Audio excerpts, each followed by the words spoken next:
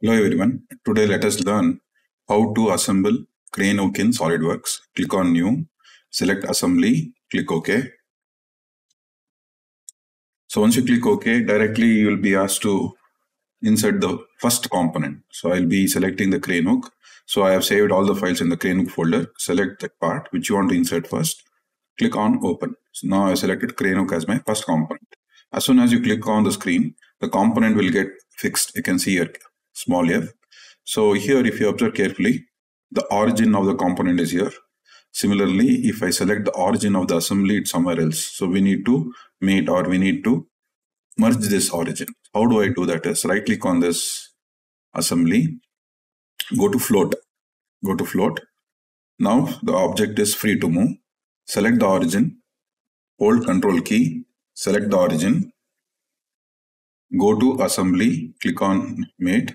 Now what will happen is the origin of the assembly, both will merge. Say OK. So in order to cross check, you can always cross check by selecting the design tree. This is called the design tree. Front plane of the assembly environment, front plane of the part environment, both will be the same. Similarly, top. So all this will be in the same plane. You can observe top. Similarly, right plane. So everything will be coinciding. Now after this, immediately you need to fix this. Otherwise, this object will move whenever we insert the next component. So right click on the component, fix. Now it is not free to move. Next is we need to insert the second component. The second component is hook anchor. Select hook anchor, open it. Now go to mate. Select this cylindrical surfaces, apply mate. Similarly, you can drag it up. Apply this mate. Click OK. Suppose if you leave at this orientation, what will happen is when you go for drafting, it will be difficult for you to project. For example, you can see I can rotate this. Now when I go to the top view, you can observe the drafting becomes very difficult and very difficult to show you the front view also. So the dimensions will not be accurate. So what we'll do is we'll try to align this with respect to the reference plane. So for that, I'll go to mate.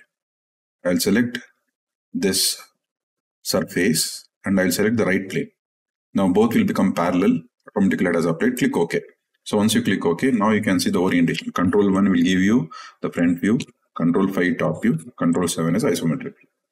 So you can see here, earlier minus symbol was showing next to it. That means it is free to move. Now all degrees of freedom I have constrained by applying the mates. So you cannot see that minus symbol now. Next thing is we have to insert bush. So the next component is the bush. Select the bush, click on open, place it, right? Next, same thing, that is go to mate, select this, click OK. Now you cannot see the bottom face. For that, right click on the hook anchor, say hide, and you can slowly drag it up. Select this face, click OK. So once you are done with this, you can always remove that hide by right click on the hook anchor and you can show it. Click OK. So by doing this, we have constrained the bush. You can see the small minus symbol here. It indicates that the bush can rotate. We have not given the constraint of for rotation. Let it rotate. It will not have any impact on the drafting.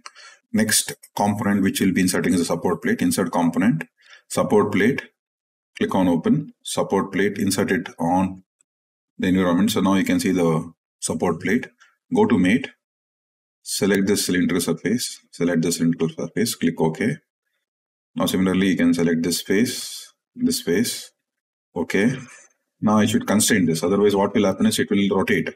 In order to do the constraint, you can always select this surface, select the top surface of the hook anchor. Both will be made parallel. Click OK. So like this, we have given constraint for the plate, support plate. Right? You can see there is no minus symbol, so that means you cannot rotate. It cannot rotate. Now the next component is the plate spacer. Go to insert component, plate spacers, open, click on the sheet. Now I'll go to mate, select this, click OK. Now you can drag it up, select this, click OK. So by doing this, I have inserted the plate spacer in one location. Now I will import the washer as well as the lock nut. Insert component, washer, open, same thing, that is go to mate, select this, click OK, select this space, click OK. Now again we have to apply the next component is we have to go to insert component. Here we have to insert the component M14, locknut M14, open, place it here, go to mate, select this, click OK, drag it up a little bit, select this face, click OK. Now once again for drafting, we need to constrain this face with the top plane, make it parallel, click OK. Now we have fixed the washer as well as the lock nut. So I will not use mirror option for this lock nut as well as washer. Why? Because I'll be using copy with mates option. That is the reason.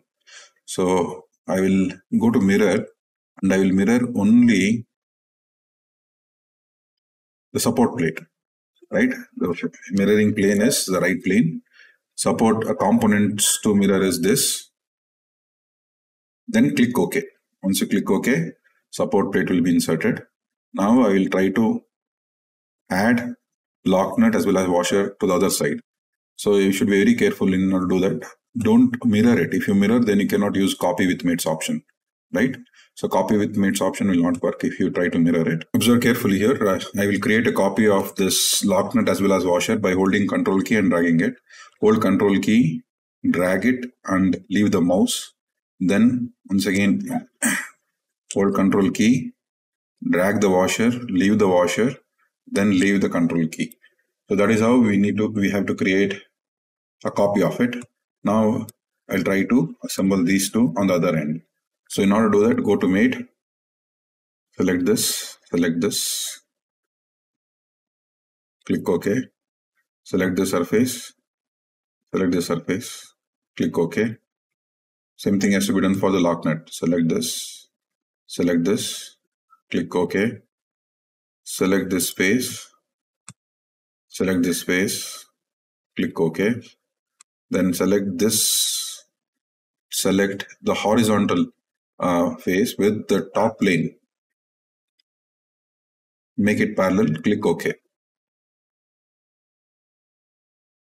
Now let us check all the views. So I'll go to control 1. This is the front view. So both are symmetrical. Control 5, top view. Control 7, control 3, the side views. Perfect. So now let us try to use copy with mates option. Now let us apply copy with mates. So go to insert component. There's a small drop down menu. Use that. Select copy with mates. Selected component. Select the plate spacer. Select the washer as well as the lock nut. Right. So lock nut, plate spacer. Don't select the support plate. Only these 5 components has to be selected. So be careful here. Select the component. Next, after knowing all those 5 components have been selected, click on next button. Once you select next button, here comes the constraints part. Don't select the concentric because the concentric has been applied with respect to this hole. We have to apply concentric with respect to this hole as well as this hole. So don't select this. So select coincident, parallel, select this mates. Now you select this hole. As soon as you select this hole, this concentric which was left will be applied for this hole. Then click OK. To apply to the next hole, select this concentric. So click OK. Then come out of copy with mates. So this is how copy with mates works. So control 1, control 5, control 3, control 4. Right? So copy with mates we have applied. The next thing is we'll try to apply the end bush. Go to insert component, select end bush, open, select this, go to mate, select this cylindrical, click OK, select this face, click OK. So before you apply, you could have selected the concentric of this. So select this, click OK. So now the end bush is completely constrained. Control 1, control 4, right? So we'll try to apply the bolt for this. So how do I apply the bolt? is by going to design library. Go to design library, toolbox, add now ISO bolts and screws, external bolts and screws, select 4017, drag it, leave it, okay, close this mates, drag it and leave it. So it will ask M6, M1, M2, so select M6, click OK, press escape. Now we'll insert this here. So go to mate, select this hole, say mate alignment, change it, click OK. Still the bolt will be somewhere inside, so you can drag it, no problem. Select this face, select this face, click OK.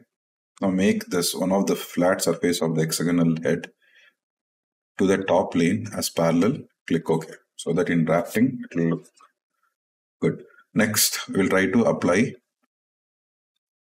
circular sketch component pattern, direction, select this as a direction, number of components is 3, equispacing should be on, components to pattern this. So you can see the preview, click OK. Now let me go to mirror component. So how do I do the mirror? So go to mirror component, mirroring plane is the right plane, mirror components, this.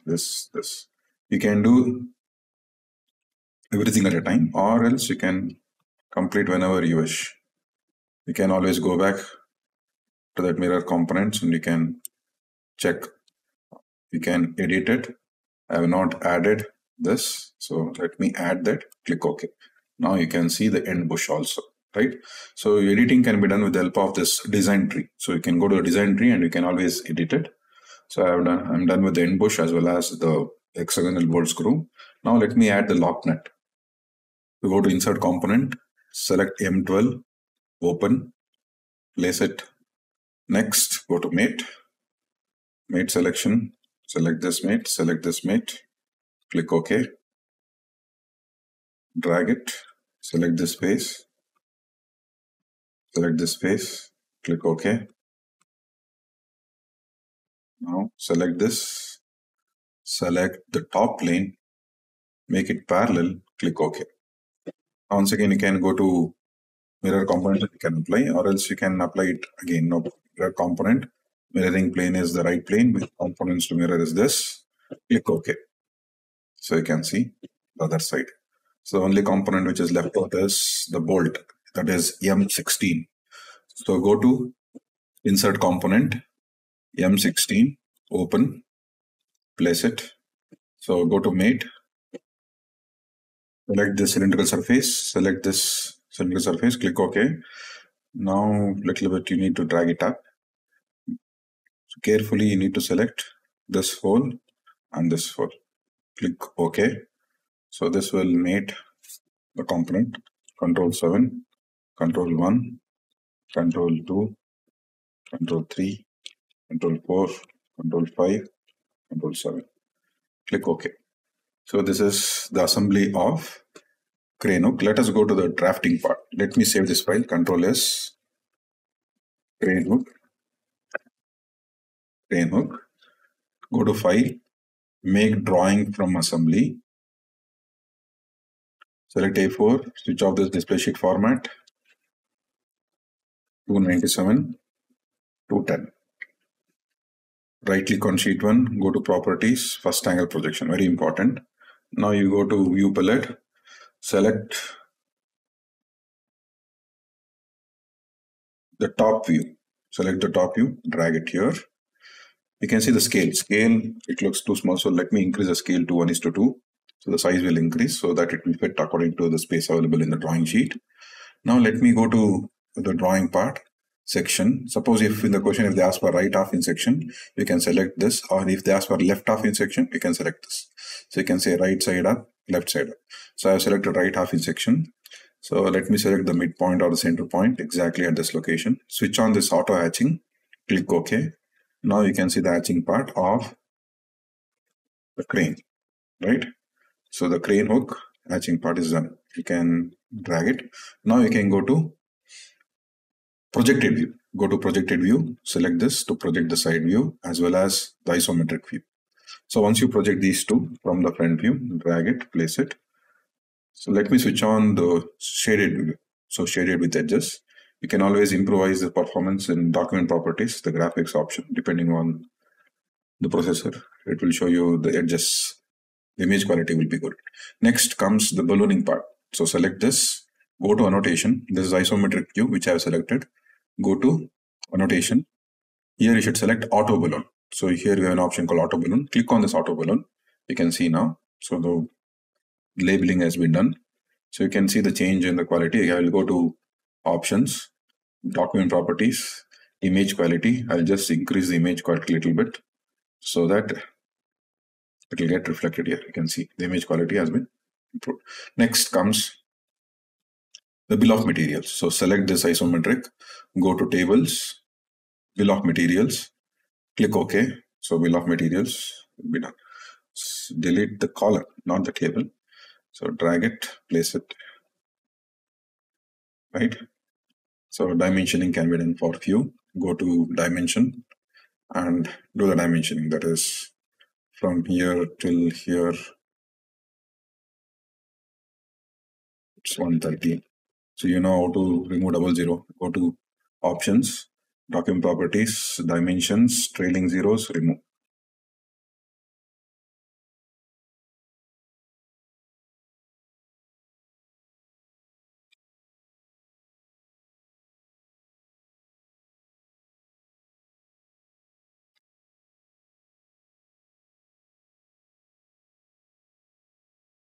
So like this, do the dimensioning, major dimensioning of a part, and you can save the file, Control S, framework. So this completes the drafting part as well as the assembly. If you have any questions or any doubts, you can post it in the comment section. And definitely I'll reply. And thank you for watching the video.